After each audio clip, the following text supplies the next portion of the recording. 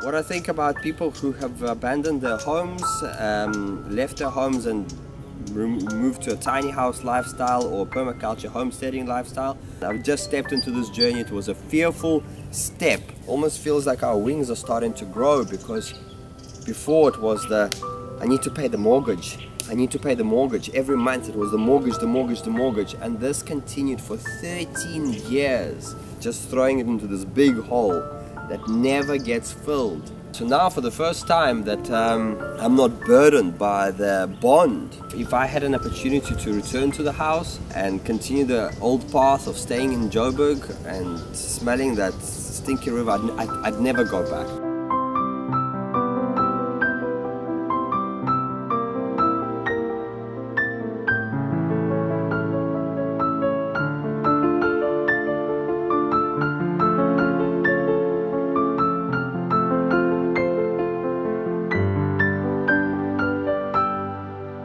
We've got our skills, we've learned some skills, we've got our hands, we've got health. We can always recreate a new reality. Zoya and myself can survive and thrive in any situations that life throws at us. So if you are being scared to leave the Kabbalah system and mortgage repayments, that means that you're scared to create something with your hands. But if you learned the skills and you are not scared to create something with your hands, then it's just one step out.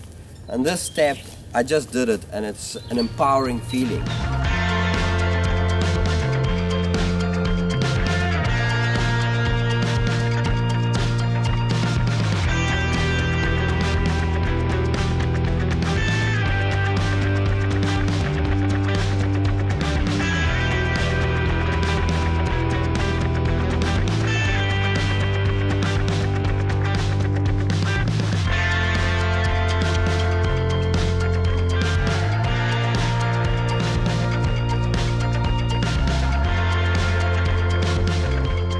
That's the start. If we don't have that basis, what are we talking about? We are forever enslaved by ourselves. Nobody's enslaved us. We have enslaved ourselves by not learning those skills. So we offer how to build a house and how to catch, recycle your own water. With permaculture principles, I've traveled the world and I've learned from great masters, and I really truly want to share this with you.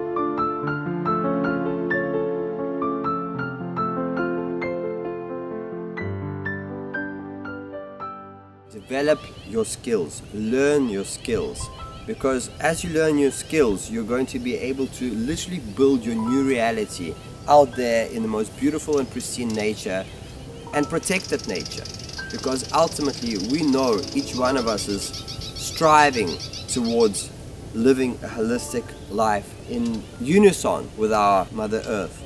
So learn new skills so you don't have the fear to be homeless or not have enough water, because you'll always be able to make a plan just with these hands and some bit of ingenuity.